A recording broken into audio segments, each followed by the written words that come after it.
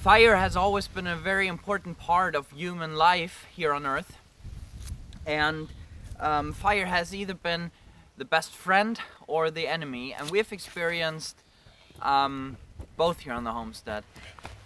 But fire is still very, very important to us because we heat all of our houses, pretty much except for the bathrooms, exclusively with firewood.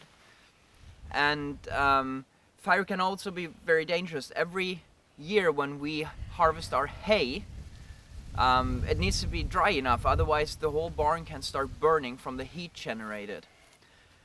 So today we're gonna use fire for something else. We're gonna do a controlled burn of some old grass on a pasture that we weren't able to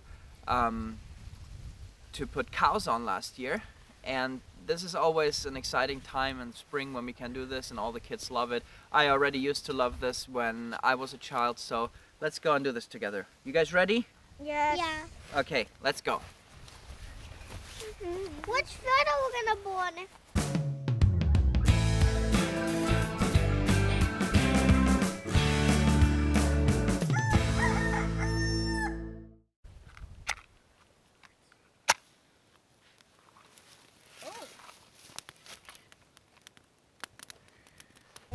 Okay guys,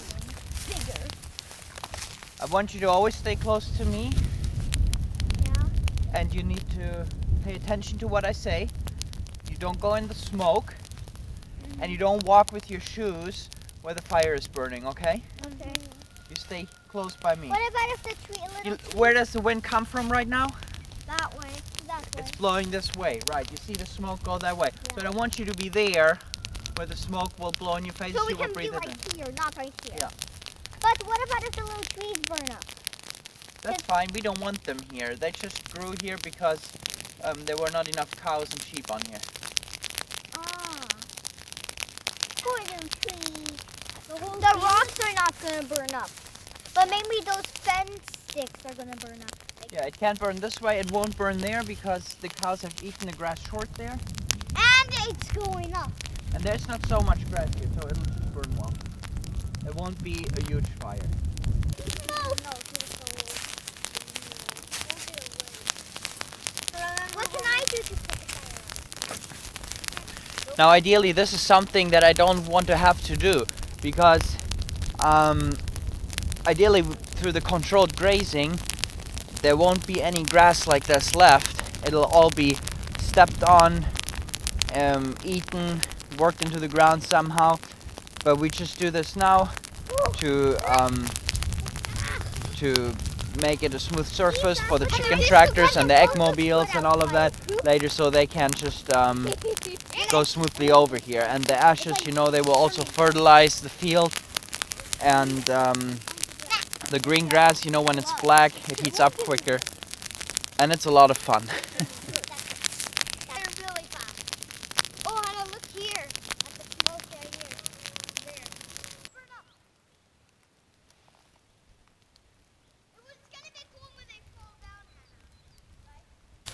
So for you guys that are fairly new to the channel, this farm is owned by my dad, and it's 60 acres.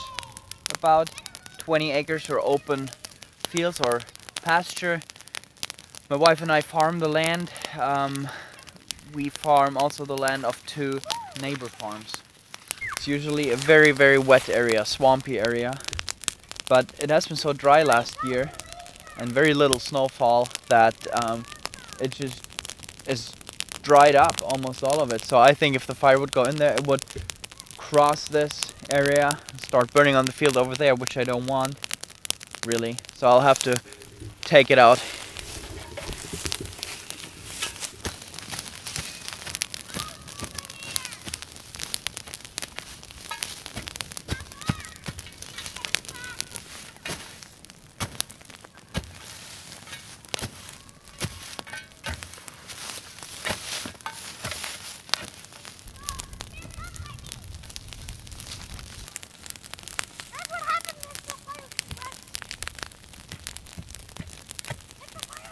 Be careful, okay?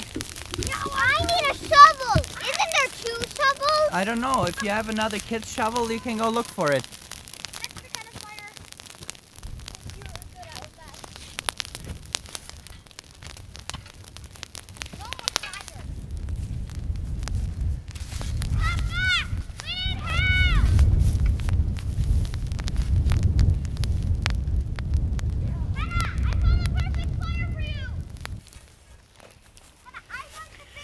I don't know if you guys can hear the kids down there, but it's not a controlled pasture fire that we're doing.